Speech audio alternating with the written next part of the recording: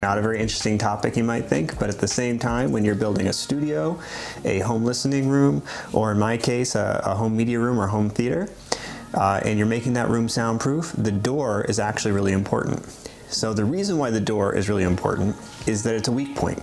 So when you build a wall and you make it soundproof, like we covered in the last video, maybe you use double studs, you decouple, you have multiple layers of drywall insulation. You might be getting up to a point of STC 60, 65. Maybe this wall is massive, it's 2 feet thick. You're at STC 75. Then when you put a door in there, just a normal hollow core door, you've now put a hole in that wall that is probably 36 inches wide. That's pretty typical.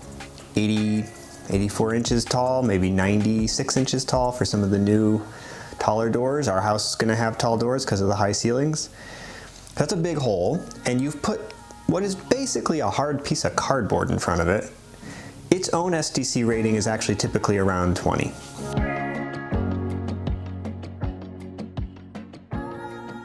So when you've put that hole in the wall, what you've basically done is put a piece of cardboard over it with that hollow core door that has at best an STC 20, could be less than that, to be honest. If you've got no seals on it, you've got a big undercut.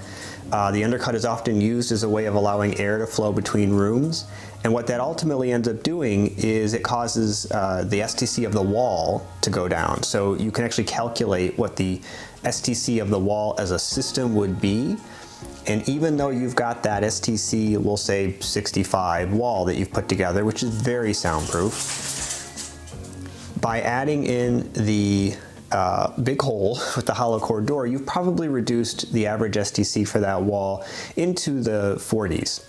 And so you've substantially reduced it, but actually in practice, the STC of that wall will not even seem like it's in the 40s. If you're standing essentially in line with that door, you may readily hear sound travel through that wall as a result of that. So what a lot of people do is they install a solid core door.